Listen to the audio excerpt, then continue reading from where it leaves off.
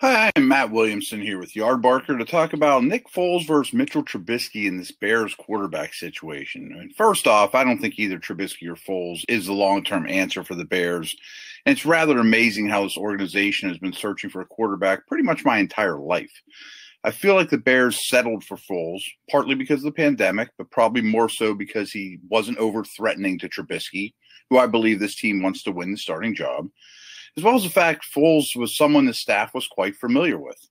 That being said, there were way better options available this offseason than Foles. And Chicago's front office has far too often traded up or traded away their early draft picks, which hasn't helped the quarterbacks develop either. While no one would bring this up if Trubisky had been a hit, it is noteworthy that the two meaningless picks that Chicago traded away for Trubisky ended up being Alvin Kamara and Fred Warner. Ouch. Also, you seem to talk about enough, but the Bears' offensive line should be right in the mix with the worst lines in the league.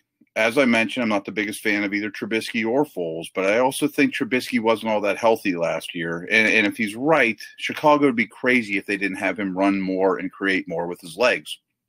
Somewhat like Josh Allen in Buffalo. And I will admit that Trubisky played better late in the year. But I also don't foresee Trubisky ever being consistent enough as a passer to become an above-average starting quarterback or maybe even an average starting quarterback, and he isn't a quick processor. As for Foles, he has obviously had some big moments on huge stages, but more than maybe any quarterback in the league, he's ridiculously streaky.